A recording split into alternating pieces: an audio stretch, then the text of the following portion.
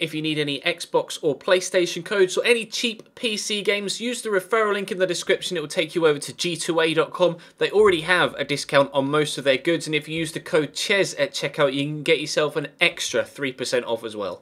Hey guys, how's it going? Ches back again, and welcome to episode number 5 of the AC Milan Career Mode series here on FIFA 16. If you go on to enjoy today's video, make sure you hit that thumbs up button and subscribe to the channel too to make sure you don't miss out on any further episodes of this series or the My Player series, which will of course come to you tonight as well. So we are a week away from the end of the transfer window. We have Empoli at the weekend after our 2 games in the previous episode, the results of which I won't spoil in case you haven't seen them, but feel free to check the previous episode for those results and that video, because we did make 3 signings in yesterday's video. We have a little bit of money remaining, but with the knowledge that we know we want to at least try and bring back one of Pato, Ibra, maybe Thiago Silva in the January transfer window, I'm not overly keen on spending too much more in this window. As such, what I'm planning on doing is offering new contracts to the people that have less than a year remaining on their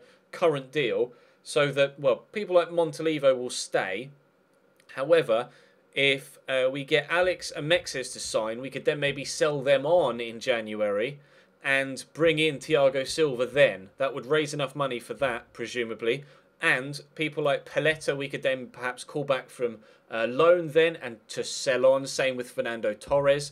And we want to do the majority of that business in January. I'm going to be contemplating selling Keisuke Honda and Kevin Prince Boateng in January as well. But I want those 4, Boateng, Honda, Mexes and Alex, to be with us for the first half of the season to, you know, have the strongest possibility of being in a good position when January comes around. So I'm going to go and offer these guys new contracts and use some of the money we've got available to us to do that. And then we'll push on towards the game against Empoli. We are still trying to sell Diego Lopez in this window. He is the only person we currently have transfer listed. And if he goes, that will hopefully, well, that will more than fund these contract renewals, which will leave us with about the same sort of money as we have currently for either a last-minute cheap deal in this window or big January transfers. So I'm going to go and offer these people contracts, then we'll see what happens in the rest of the window, and we'll play Empoli.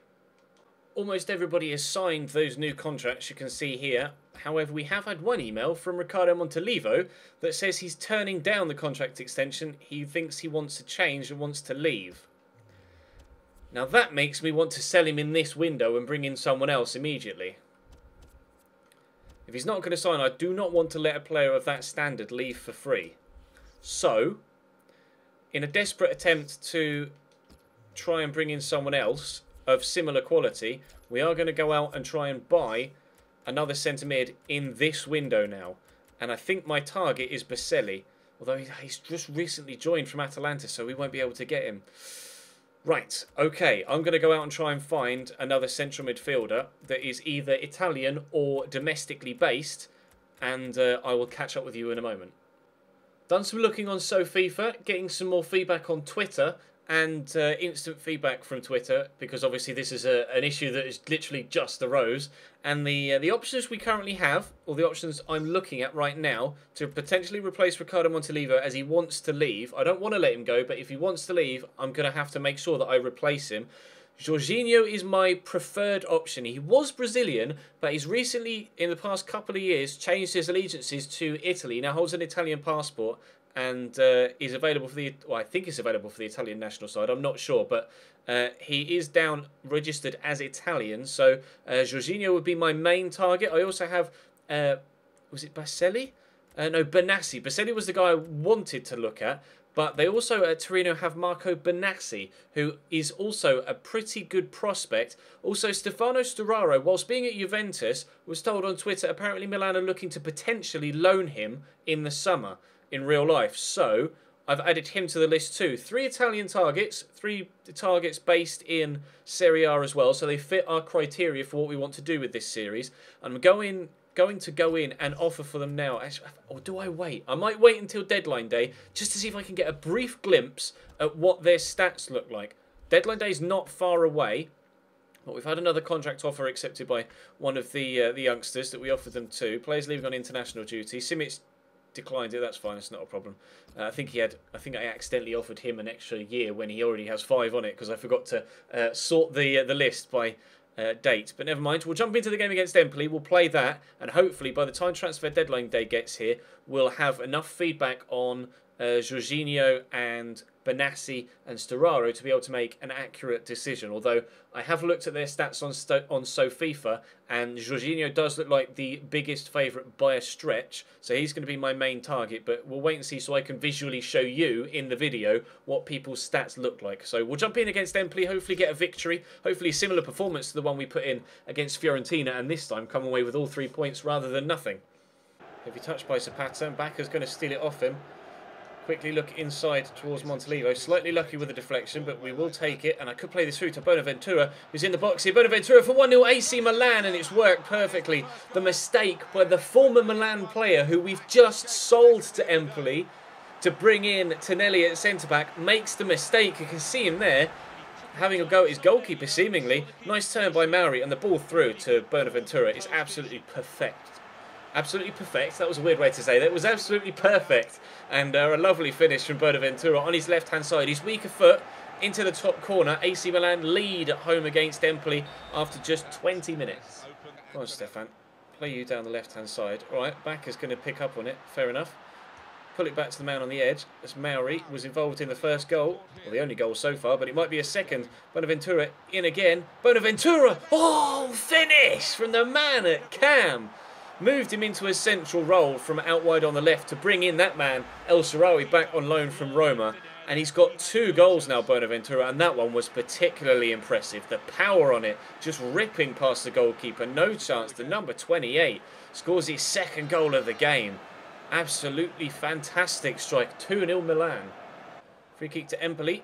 Paredes is just going to dink it in, and he's flicked on. Oh, Donnarumma wasn't sure. Wow, close to Empoli getting one back. I couldn't really tell from the camera angle where that ball was headed, whether it was going towards that bottom corner or whether it was going wide. I'm not sure. Donnarumma knew either, just clawing at it. Gets it away. Empoli still trying to commit to another move, but their cross isn't anywhere near as that free kick flick on. Really well worked. Knocked in and just gently lofted on, but a great, great save from Donnarumma to keep us 2-0 in front. We've got a corner. I see you stood there on the edge of the box. El Shaarawy will knock it back to Montolivo. Go for the finesse. Oh, I've no idea how that's ended up in the back of the net. It took a massive deflection. It was looking like it was going to bend in the far bottom corner, and it's taken a wild deflection straight at the keeper and into the other corner. Or was it Zapata again? I think it was Zapata again. Yeah, look, number 4 down the bottom. It's on its way into the one corner, and Zapata pokes it into the other. Was it on target to start off with? I think it was. I think that's bending in that bottom right corner, but Zapata, he's having a nightmare against his former side. 3-0. It's Paredes. Oh, into the box. That's going to be 3-1. Keeper misjudges the flight of the ball. That's the 2nd time he's done that this season, Donnarumma. He did it in pre-season, and it cost us a goal in, I think, was it the first friendly? No, it was the 3rd friendly against Tigres in the group stage. He misjudged the flight of a cross and got beaten to it, and this time, in fact, did he? Yeah, he's done the same again. In fact, this one is even worse because the ball is nowhere near the ball whatsoever. 3-1 Empoli. They've pulled one back. Montolivo steals that off Paredes. He's just going to keep running here. Bacca's offside. He's going to put it in the back of the net.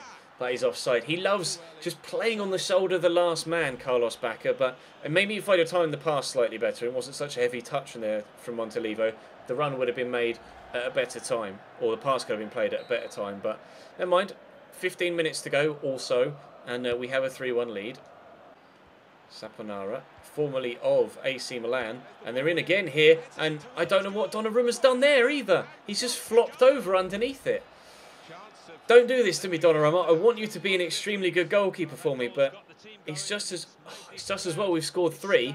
Otherwise, 2 mistakes from our young, inexperienced goalkeeper could have cost us a result here. There's still time for Empoli to push for a 3rd in the 88th minute, but I'm just going to go defensive now and try and see the game out. There goes the final whistle. It's a 3-2 win against Empoli. Heart in the mouth stuff towards the end. We were in control, seemingly, when we went 3-0 up. Very convincing for the first 70 minutes of the game. Slightly dodgy final 20, though. So something to work on, but we do get the 3 points at least. Now let's try and get a centre mid replacement for Montalivo. Right, it's deadline day. So let's have a look and see if we've got any sort of feedback whatsoever on the 3 players we were looking at. Jorginho, we have. He is pretty good. This is so you guys can see what his stats look like. According to SoFIFA, his short passing should be 85. So he looks like he's going to be towards the higher end of these spectrums. It was Sturaro, who looks more all-round, looks better defensively than Jorginho, perhaps. Yeah, better defensively. And Benassi is kind of a mixture of the two. Now, I'm not sure how much any of them will cost. So I'm going to offer them a little bit plus. Apparently, he's probably going for... That's cheap, man. That's very cheap. Well, then, Montalivo plus 3? I mean, they should accept that. Montalivo plus 3 for Jorginho, and he's the best player of the 3, so we might be able to get a really good deal here. Sturaro being at Juventus is going to be an issue. Yeah, since his arrival, we'll have to pay more to get him out, but we'll offer them the same deal. And I wonder what my chief executive reckons that Benassi is worth. Let's have a look. We'll approach to buy. Really? What players are so cheap in Serie A seemingly? Well, we'll offer them 1 million plus Montalivo, just to try and entice them to accept it first time around. Because of course we don't have much time now. We do have 10 hours left in the day. So the biggest deal so far is Pastore to Arsenal for 32. Lacazette has gone to Man United for 31. And Pjanic has gone to City for 20.5. That deal has just gone through. Matteo Masaccio has gone to Leicester City for £18 million. A deal I did not expect to go through. Fabian Oriana has gone from Celta to Monaco. And all of the offers have been rejected. They're interested though, and they want plus 3 for Benassi. That's fine. Not interested in the player. Not interested in the player. Ah. Okay. So we've had no interest in Montalivo so far. What? I'll try and offer Montalivo plus cash again, but I have a funny feeling they'll reject that. I really want to get Jorginho though. I really want to get Jorginho, so I'm not going to go for Sturaro, because it doesn't look like he's going to be able to come because Juventus just won't sell him to me because I'm a rival. Torino have accepted the offer. They're still not letting me have him. What if I just give you 8 million up front? I'm going to need to I think I've transfer listed. Pretty sure I've transfer listed. Oh, go on. 35 is fine. I don't mind paying 35 million at all. Important first team player. Benassi looks like he's going to be the man that comes in then, judging by the way things are going so far. I would... Oh, Ki Sung-young has gone to Aston Villa. I would prefer Jorginho, but we can always bring Jorginho in another season, because players like Kutska aren't really going to be here long, I don't think. They want 12 million for Jorginho. Oh, shit the bed. I'll give you 10. Oh, I tell you what. What if I give you... It's going to be a push with such little time left in the window. But what about Lopez and money? We will hold that for now. The contract offer for Benassi. Anything else going to happen in this hour elsewhere? No big deals going through. Figueiredo going to Arsenal. Offer accepted. £4 million plus Diego Lopez. Now, I don't want to bring in both, but Jorginho is my preferred. That would mean we would still have Montalivo to sell on at some point, either in the next 6 hours or in January. He is transfer listed, Montalivo, at 6.5, so no offers for him so far, and he isn't going to sign a contract. He would just sit and rot on the bench if he doesn't. If we end up going for... Jorginho's accepted. I'm going to get Jorginho. £4 million plus Diego Lopez. The deal is done. Montalivo's been replaced. Oh no, do I get Benassi as well? Ooh. I just don't need him. It would be overkill to get Benassi as well. I'm going to reject. I don't need him. There's no point signing someone for the sake of signing someone. We do not need him. However, Montalivo is going to be immediately replaced in my starting lineup by Jorginho. As you can see, we've got Kevin Prince Boateng, we've got, hopefully Mustali will go out on loan, but we've also got Bertolacci and Kutska. Verdi can play Cam and Bonaventura can drop to a centre mid spot. I just do not need Benassi. We only needed one player, right, so that's another signing done on transfer deadline day. Is anything going to happen? Diego Godin to Chelsea, William Carvalho to Inter. 29 million and 21 million apiece. Still no offers from Montalivo. Nothing yet. Valdez has gone to PSG from, I believe that's a Mexican side. Well, it's got the Mexican flag in the symbol, so it's going to be a Mexican side. 2 hours to go. Still no bids. Volland has gone to Southampton. Axel Witsel has gone to Roma. That's a big signing. Someone going to bid? No. Alaba to Juventus. Of course, it had to at some point in the window, didn't it? Alaba to Juventus. So that's now the biggest transfer. Pastore to Arsenal. Lacazette. No offers for Montalivo, though. We've spent 16 million. No, that's not us. That's Fiorentina. What am I even talking about? I saw Bernardeschi and just immediately assumed it was me. We've spent 15.2, so we have spent near 16 million. We've sold a number of players. A few have gone out on loan. A few were part of other deals, but no offers for Montalivo. So we will have to sell Montalivo in January if we want training injury. Of course. I sign him and he's out for 6 weeks. Well, maybe it's just as well Montalivo didn't go yet then, isn't it? Just my luck. Serie C window is finished. Squad, right. Oh, it's just cameras. 73 to 89. Okay, things are getting more positive here. His potential has gone from 66 to 86 to 73 to 89.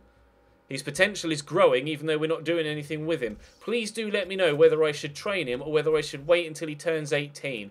I will take your feedback into account with regards my Scout Future Star. After that win against Empoli, we are up to 9th in the table after 2 games.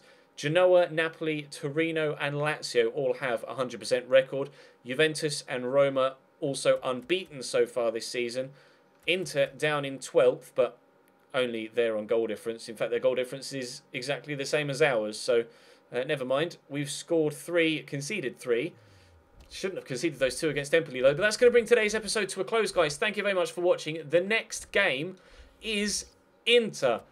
Milan Derby is the first game in tomorrow's episode. But for now, that's going to bring us to a close. Thank you very much for watching. Drop the video a like if you enjoyed. Subscribe to the channel too if you haven't to this point. Check the channel page itself for anything you may have missed over the past few days. But for right now, I'll see you next time.